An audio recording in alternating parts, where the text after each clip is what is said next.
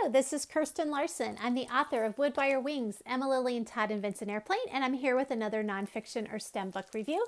Today I am reviewing Lita Judge's The Wisdom of Trees, How Trees Work Together to Form a Natural Kingdom. So I think a lot of us have some preconceived notions about trees which are not accurate anymore scientifically. A lot of times we think about trees living on their own, not really having a lot of defense mechanisms. But this book is here to turn all of that on its head. So here's the cool thing. Each spread has a poem in verse explaining a concept, and then there's a sidebar with a lot more detailed information, which is appropriate for older readers or parents and teachers who are trying to explain a little bit more. So I'm going to just share this one spread with you so you can get an idea of what the book is. It says, "Neighbor, can you hear me? Neighbor, can you hear me? There are insects on my leaves. I can taste their saliva as they nibble, nibble, nibble. Neighbor, can you hear me? Together we must act. Call the deadly wasp to help us fight back." So here's the thing.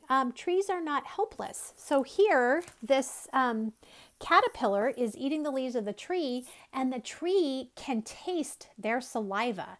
And so the tree knows that it must do something to save itself. So what they do is the trees then, in response, spray out chemicals into the air to attract parasitic wasps to come and get these caterpillars.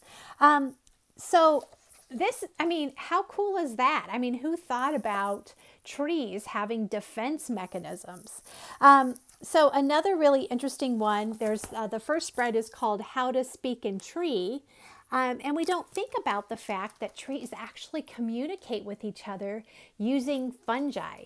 So there's a poem about that and a sidebar that explains that. And as if all of this weren't enough, there are page upon page of back matter with additional information about each and every topic discussed in the book.